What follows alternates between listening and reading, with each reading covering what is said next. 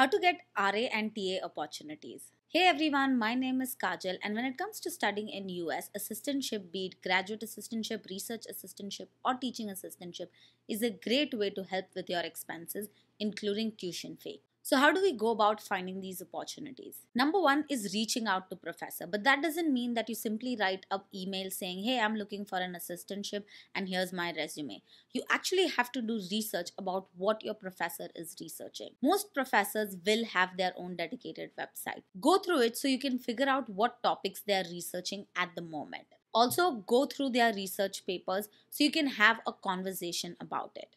With all of this information, you should send your email. In your email, include what are some of the topics you're interested in, why you're interested in working with this professor, and what do you bring to the table.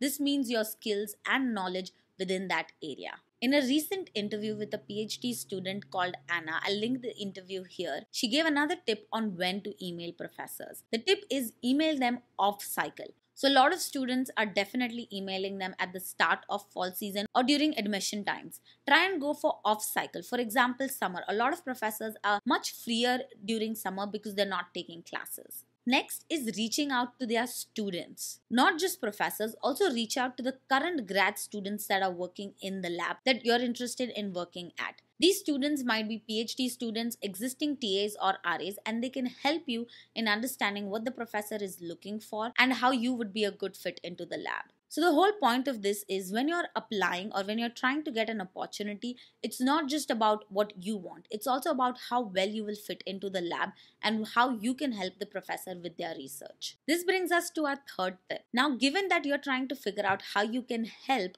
one of the ways you can help someone is if you already know a lot about that topic. So instead of just looking for TAs at graduate level, also look at TAs at undergrad level. So go to the university website and look at the courses offered at undergraduate level and see if there are any topics that you already know about. You can reach out to the professor and offer to be a TA for their coursework. Once again, go to the professor's website and make sure to look at the syllabus of the course being offered so you have a better understanding of what you can bring to the table and include it in that email. Now this will work throughout. That is for all the semesters. You can try and look at undergrad TA positions. For the fourth tip, it's about your second semester onward.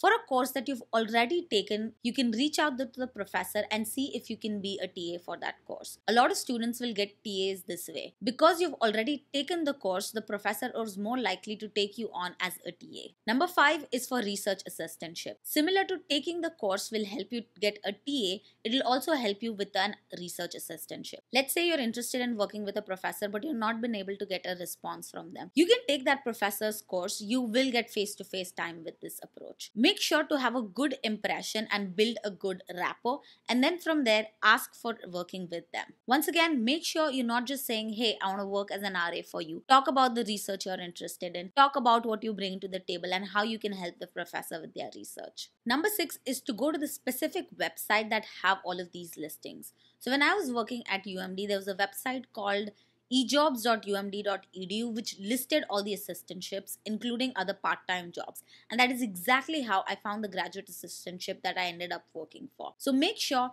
to look at specific university website, not just the common career portal where these listings will exist. The reason I say this is because even UMD had two websites. One is the one that I talked about, and second was a career portal which was for external companies to put their job listings. So make sure you're finding out the exact website or resources available at your university. Number 7 is similar, but it's newsletter. In US, you'll find a lot of academic departments have their own listservs on which they advertise these jobs. Now you may be part of robotics department, mechanical or electronics. Now, each of these departments will have their own listserv. So make sure to get on those listservs. Don't just stick to your department. If there's a department similar to yours where you think you can get a good opportunity, make sure to get on their listserv. Sometimes it's simply going to the department website and signing up, or sometimes you have to reach out to someone to add you to that list. So make sure you're doing this. This is how I found a part-time position that I took before my assistantship, which was advertised in, I believe, the ECE department, but I was on the list, so I saw it. I was able to interview and get the part-time position. Next,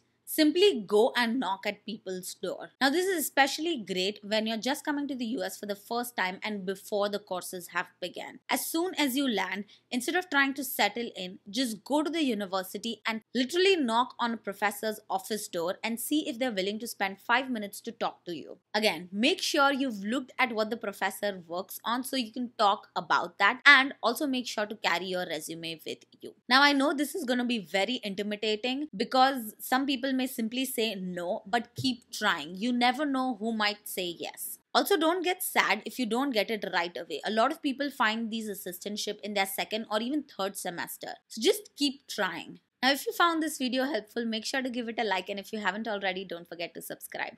Thank you for watching, and I'll see you in the next video.